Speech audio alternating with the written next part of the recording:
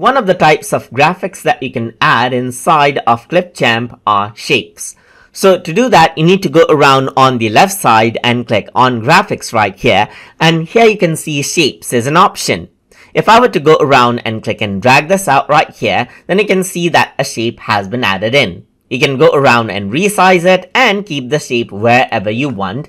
And then you can apply filters onto them as well, just like this, to give them a different look, and adjust out the color over here just like this as well.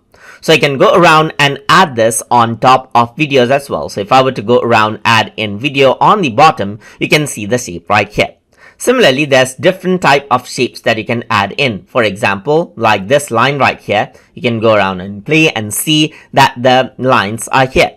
You can go around and click on see more, and here you can see that there's different shapes that you can choose from, starting from squares and rectangles right here just like this. There's like circles, hand-drawn, star and burst right here, organic shapes, wireframes, and so forth. So you can go around and bring in, let's say for example, this shape right here, and that is added in. You can go around and bring in this shape right here just like this, even multiple shapes right here, keep it on the top, and then you can see that you can add them on top of the videos right here.